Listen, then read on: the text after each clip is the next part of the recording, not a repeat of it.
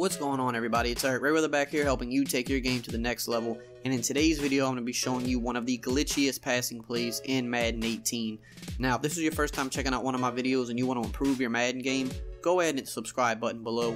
Make sure to hit the bell icon so that you join the notification squad and never miss an upload. So what's up, guys? Like I said, today I'm going to be showing you one of the glitchiest passing plays in the game. We are in the West Coast playbook. I believe this play might only be in the West Coast playbook, but if it is in some other playbooks and you know, please correct me in the comments section below.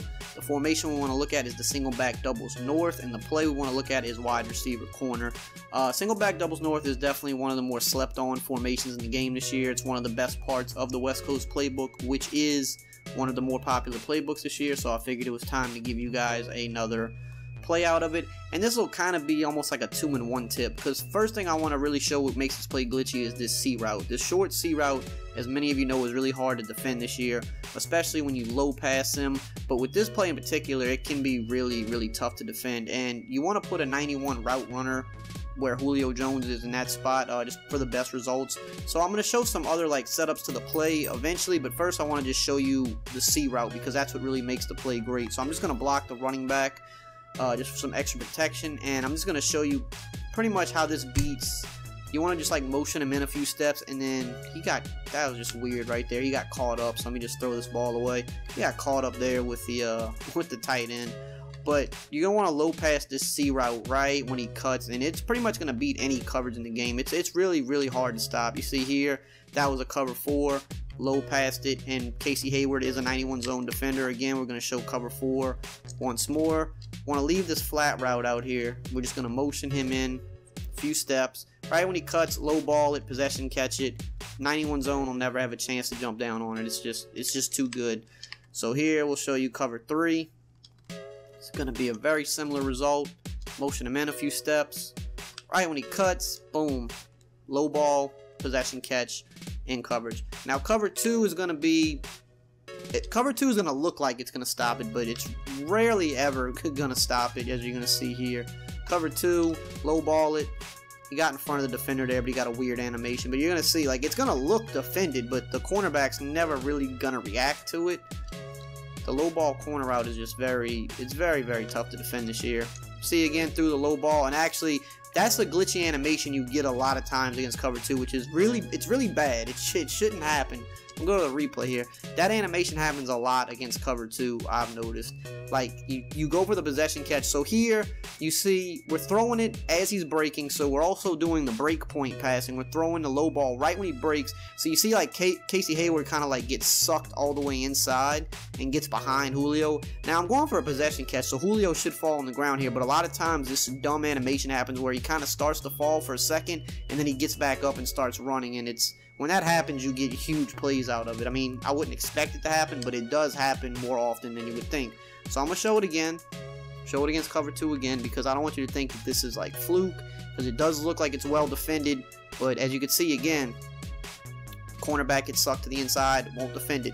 Now, another thing about this play that I want to touch on, if you're playing someone that's just spamming cover 2, that's all they like to run, because a lot of people you face online will just sit in cover 2 all game. If they're just running cover 2 all game, what you can do that's even easier is you can just max protect, and you don't even have to motion. You can just break point pass it against a 91 zone guy and just completely glitch him out, which I'm going to show you right here. Well, I didn't go to cover 2 there. That was cover 4. So let me switch the coverage. Sorry about that. So if you're just playing someone that just spams cover 2 all game, you can literally max protect this and just break point past the C route. Watch. And you see how Casey Hayward just like went all the way inside. I'll do it one more time to show you. Again, this is only if people are just spamming cover 2. You can still low ball pass it, but you can also just max protect and just break point past the C route, because with the 91 zone guy, they're always going to suck inside just like that and always be a couple steps behind them. So just another thing you want to note there. So, but if they're mixing their coverages up a lot, you can just low pass it every play. So you have to force them to go over there and try to user guard that. So what I like to do on the other side of the field is I put Y on a flat, and then I put X on a smart routed out. So I put them on a regular out route, and then the smart route them you press Y or triangle, you select his icon, and then you hit RB or R1 depending on which system you're on. That makes his route run to the first down marker. So now what happens here is we have an easy little high-low read on this side of the field. So if they're using that C route, then we just read the defense. We say, okay, they're on the flat route. We go to Sanu.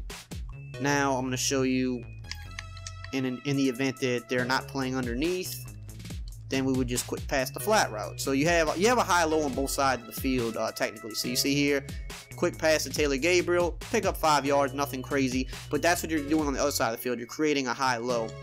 And you still have a high-low on the right side of the field as well. So let's say they're running like a cover 3, but they're not shading underneath. You can still low pass the C route, sure, but if the flat route to the tight end's wide open, just take it. Like right here, you see how the tight end's just wide open? Just take the flat route to the tight end. There, I shouldn't have rat caught that. That was just bad by me. I could have got more yards out of it, but we'll run it again. So like again, like you don't have to just don't get tunnel vision on the C route. The C route is just something that you have to make the user respect. But if you see that like the tight end's just open in the flat, boom, you can just go to the flat and you see right there, easy 6 yards. Always look for the flat first. If the flat is open, that's one of like the biggest tips I always try to give people. If the flat is open, take the flat every time, because that is the discipline that makes you a better player. Again, the flat's open, you just take the flat, because why are you going to look like right there? That flat route got us 9 yards before contact, then we fell forward and got 12. You should never be passing up an easy 5+ yards, ever. Never pass up an easy 5+ yards. Okay, but if they're on the flat route, that time that was just a bad throw by Matt Ryan. But if they're on the flat route, bam, low pass the C route every single time. Never, ever pass up the easy flat route if it's there. Even on this side of the field to Gabriel, again, okay, the flat route's wide open, boom, easy 11 yards. Never pass it up. But what makes the play really tick and what makes it glitchy is the fact that you can low pass that C route pretty much versus any coverage, and your worst case scenario for the most part is an incomplete pass. Like, man, why is Matt Ryan throwing these terrible passes? Like, that's ridiculous. His ratings are too good to be throwing passes that consistently bad, but we'll do it again. Anyway, Julio keeps falling into his guy. But again, if it's there, low pass it every time. And your worst case scenario is an incomplete pass. If the coverage is really tight, that's your worst case scenario. But you're going to force them to go over there and use that, and then you can just check to your high-low read on the left side of the field. And not to mention, this is just one really good play out of this formation, but another thing that makes this formation good is there's something else that you have to really respect, which is the halfback pitch. So now I'm kind of just going like 3 tips in one here, and we'll just go like random play, because you also have a pitch on this play, right? And one thing you can do with the pitch is you can motion this guy. Now, clearly, once you motion him all the way over, it's a little bit more of a giveaway that you're running the pitch.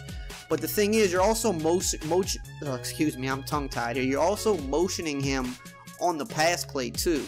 But you're motioning him a few steps. So when you go to do that motion with him, for a split second, they don't know if they need to worry about the pitch going to the left. And this is the exact same pitch from single back tight slots, the halfback pitch. It's literally the same pitch, except it's just in doubles north.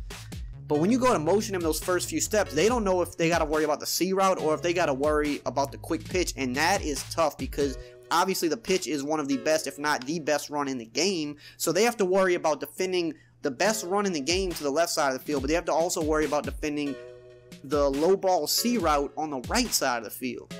And then, of course, you could come out and just quick snap the pitch as well. And we just got blown up there. But you can come out and quick snap the pitch as well if you see it favorable and not even worry about the motion, like right there. And that was just terrible blocking. Like, that's just bad, EA. Hold on, we need to look at this, because this is ridiculous. Look how bad this blocking was here. Look at 67. He's just like, nah, I'm good.